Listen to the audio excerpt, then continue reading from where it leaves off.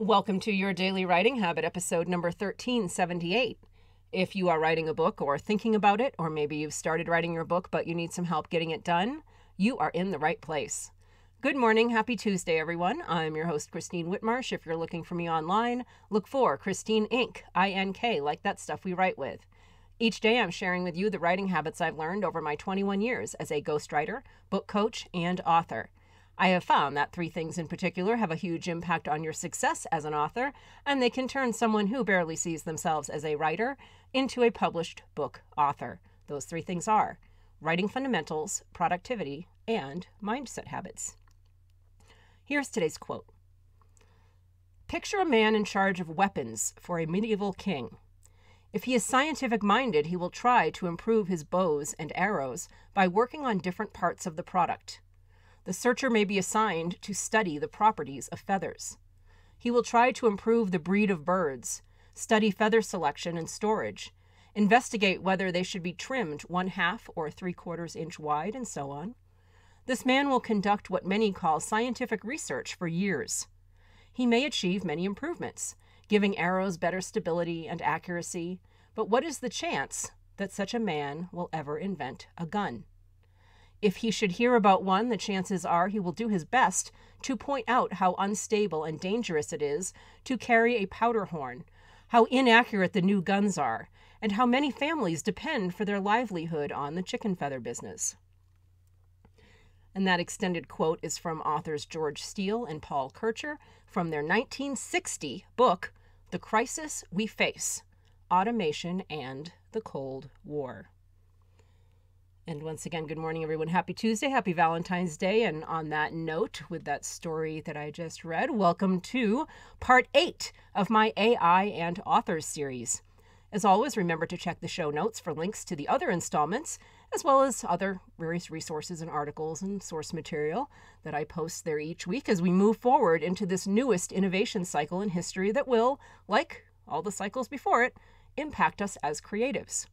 The goal of my series is not to induce panic or fear, or to be blindly or extremist pro or anti-AI, but rather it is to examine the reality of AI and authors, see what we need to do to AI-proof ourselves, and look for potential opportunities to supplement our existing productivity so we have more time to dream up creative awesomeness. So today let's explore the question of whether all these AI tools like ChatGPT and now Bard from Google will make us, intellectually lazy and uncreative and maybe make us forget how to think on our own. Like I forget how to finish sentences sometimes. Because it's true that these AI tools are easy to access at no or low cost and becoming more ubiquitous by the day. Similar to the internet, access doesn't seem to be an issue.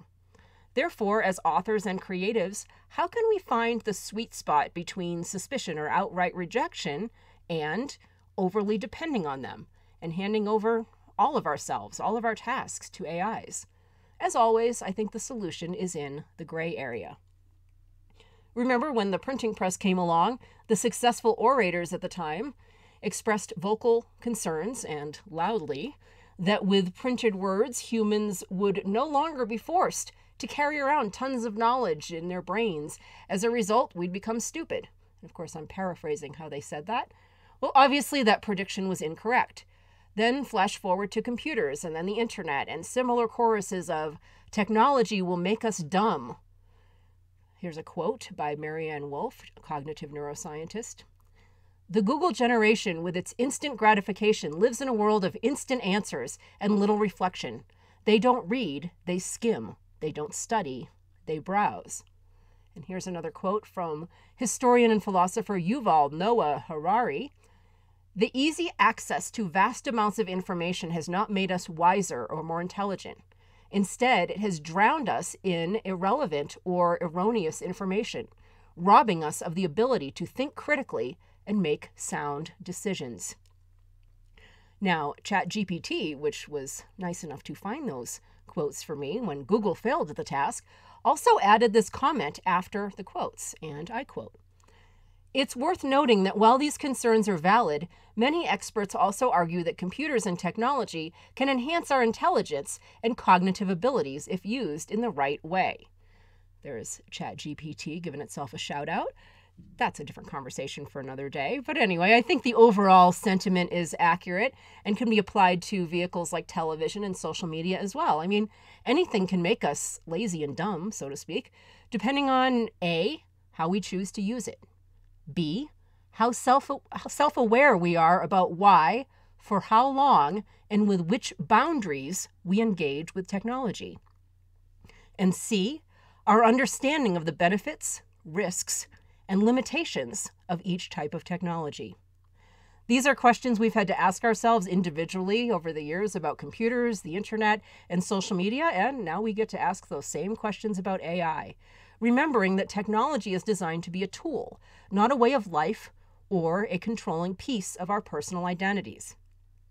Nothing can make us lazy or cause us to forget how to think on our own. Those are both personal choices and personal boundary-related scenarios.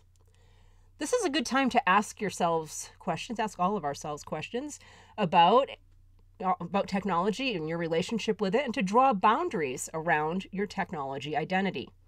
Make a list of all the tech tools you use regularly. Can you clearly articulate a purpose for each one? What rules or boundaries do you have set around each one? For instance, maybe some live on your computer like mine do, or some live on your phone, or some live in both places, but do you know why? Are you consciously aware of your rules, or has your tech situation snowballed more from convenience and access and a fun distraction? I'll let you figure out any other questions you need to ask yourselves. Because with AI, I think we're going to see a faster rollout of tools than in any other previous iteration of technology.